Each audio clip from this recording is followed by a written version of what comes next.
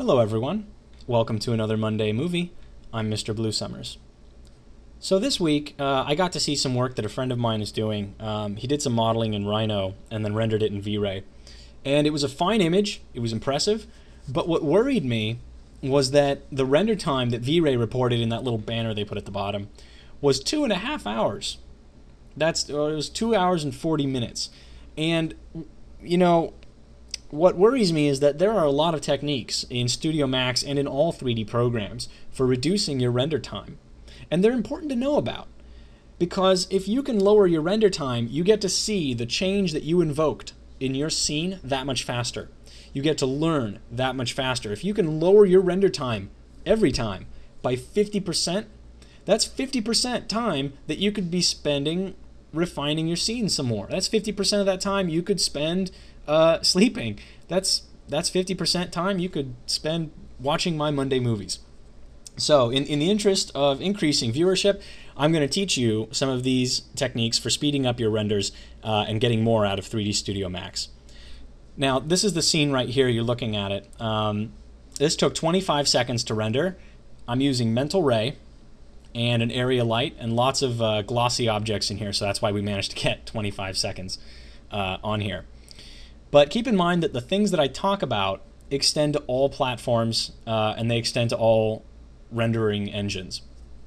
I mean, they're called different things across the board, right? Radiosity and Final Gather and global illumination, area lights, point lights. It's all terminology. But the concepts remain the same, and so I'm going to try to frame this movie and the next one in terms of concepts. So, we're going to be going over 4 techniques today. The first one is going to be resolution and the impact that resolution has on your final renders. Rendering with regions, areas in 3D Studio Max. Altering the shadows of your lights in order to improve rendering times. And then finally, we're going to take a look at the big kahuna, altering the sampling of your renders in order to speed things up. So, let's take a look at number 1, changing your resolution. I'm going to open my render setup panel, and for Mental Ray under the common tab, it's right down here, output size. Right now it's 640 by 480, and in real life that's pretty big. I mean, I don't care how big your monitor is. This is a very big test render. It doesn't have to be this large. So let's go ahead and bring it down to, I don't know, 450 by 338. And let's see the impact that has from 25 seconds. I'm betting it's going to be under 20. Okay, so without too much of a visible change in quality, we managed to get a 25-second render down to 19 seconds. So already we've saved, about 25% in this render. Awesome. And it's just a little bit smaller. So the underlying principle here is less pixels rendered, less render time. Don't render things you don't have to.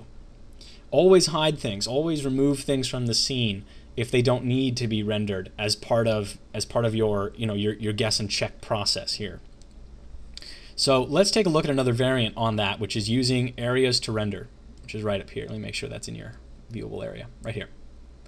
So right now we're rendering the view, which says everything in the scene gets rendered, everything in this frame. But what if I only had a localized change? What if I wanted to change the color of this box? Let's do that. Let's change that color. So I'm going to open my material editor. And I've got the green selected right here. It's a physics phenomenon material. And I'm going to select diffuse. I'm going to change it from green to yellow. Kind of a goldish yellow. Okay. And I mean, if you look at this scene critically, you have to ask yourself, how much of an impact is this going to have? Well, it's going to change all these pixels right here. It's going to change the reflection in this red ball. It's going to change the reflection out here on the cylinder. And it's going to change the reflection on the floor. So I can go to my region selection. I'll select a little bit of the red ball right here. Select a little bit of the blue cylinder. And a little bit underneath. And now, when I re-render, it'll just render this area.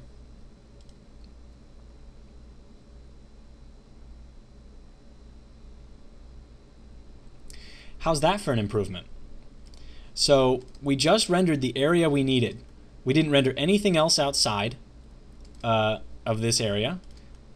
Everything blends together very well because we didn't make any large sweeping changes, right? We didn't change the lighting. We didn't change the underlying material on the floor. And our render time was, what, 4 seconds, 5 seconds? So you're saving a ton of time by telling Mental Ray, by telling your renderer, only take this area that I changed. So this is a very powerful technique. Let's look at a few others.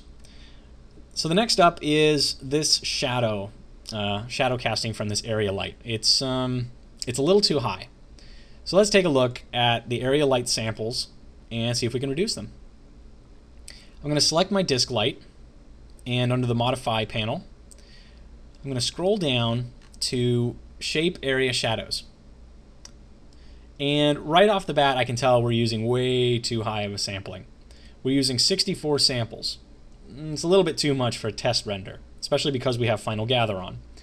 So I'm going to turn this down to, I guess we could use 8. It's going to be a little grainy, but it's going to save us even more in terms of render time. Let's take a render.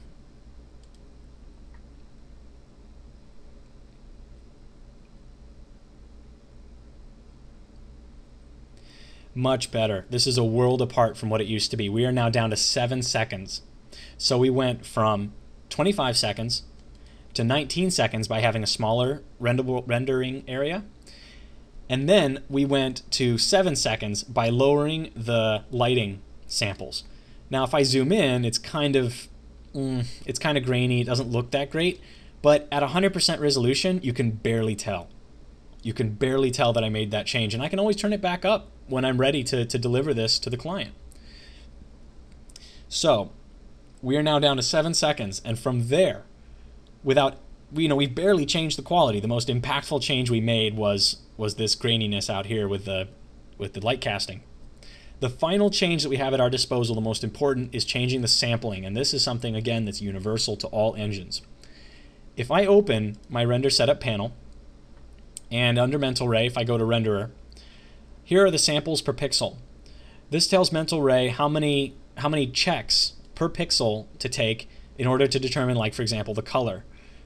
So it's set to a maximum of 4 samples per pixel and a minimum of 1/4 for areas that have low contrast, like out here on the very top surface of this box. But this is just a test render. I don't care if it's grainy. So I can turn it down to, for example, 1/4 and 1/16. And now let's take another render and see what this looks like. Whoa. So it's a noticeable hit to the quality, right? But look at the render time. That took 2 seconds. Just 2 seconds, and I still have Final Gather on. Now, yeah, we lost a lot of quality out here on the outside of this light. When you turn the maximum samples down to less than 1, you lose the ability to really anti-alias, so it gets very grainy. But the ground plane looks just fine. It barely changed at all. So for a test render, this looks spectacular, and it takes, 1/10 of the original time that our last render took. So I encourage you to work this into your own workflow, whether you're using 3D Studio Max and Mental Ray, if you're using Studio Max and the Ray Traced engine, if you're using V-Ray or Brazil or anything. All of these tools are universal in lowering your render time so that you're not reliant on advances in hardware to make your pipeline faster. Be sure to tune in again next week. We'll have part 2 of reducing your render times in 3D Studio Max.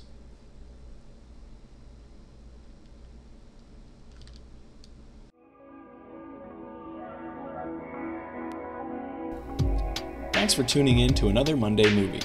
You can find all of my Monday movies, as well as tutorials, resources, and downloads at my website, www.mrbluesummers.com.